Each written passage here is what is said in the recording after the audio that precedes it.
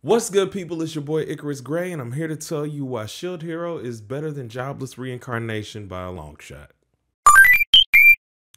So I wanted to give a comparison between something I feel is overrated and something that is properly rated. Because if it's one thing the anime community loves, it's calling something overrated and then talking about it.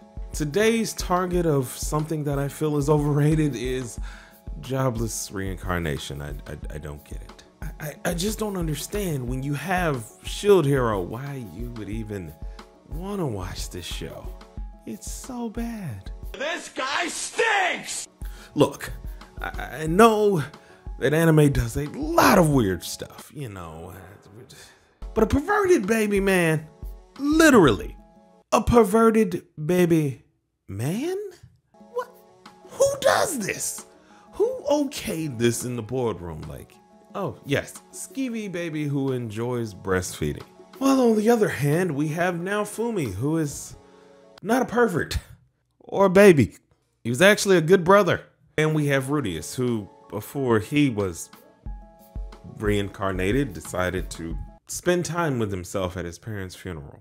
Even later, when we find out the reason that Rudius is so himself, it still feels so shallow. They don't press charges in Japan? I mean, I get it. He had it hard, but that doesn't mean he always has to be... You know what? I'm not even gonna do that joke. But you know what I meant. Stop it! Another thing that differs these two gentlemen is, well, Naofumi's oblivious to affection and Rudius kind of manipulates it. I know it's an easy trope to say that guys are dumb or don't get it, but it's also a thin line between not getting it and, like, you know, Stockholm syndrome. Just leave it alone. That's none of our business. We can see from this season of Shield Hero that even Raphtalia has misconceived notions about slavery. Well, I think that Rudius would readily just be all for it. Just seems like he would find a way to, ooh, slave girl. Another comparison point. There's something to say about an innocent harem versus a manipulative one that just seems, what? Naofumi wants everyone in his team to rise to the occasion of being a hero, while Rudius just wants to rise to the occasion.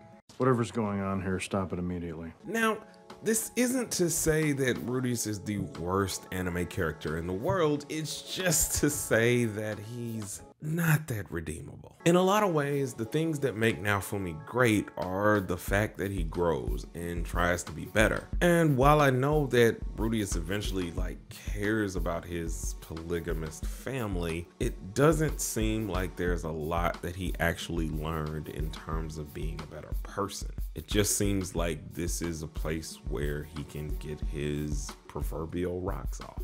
Now, I'm not trying to be on a high horse, I get it. Anime's weird. Still watch it. I'm not shaming you, because, you know, we've all seen Food Wars. We're here for the food. Get your mind out of the gutter. But what keeps us in the long run is characters that we can kind of connect to, characters that we see grow or empathize with. I don't know about you, but I personally can't connect with waking up in a new world with a new mom and being like, yeah, this is it. On the other hand, it's much easier to connect with waking up in another world that's like an RPG and trying to fight your way up from the bottom because you were tricked or mistreated, and trying to be better and somehow realizing that it's not everyone's fault. You just want people to be fair with you. That's kind of cool. Overall, I'm not here to say which one is better, although it's Shield Hero, and if you like Jobless Reincarnation, the FBI is going through your browser history as we speak. Did I say history instead of history? Lisp. So, which do you like better, Shield Hero or Jobless Reincarnation? Do you like both?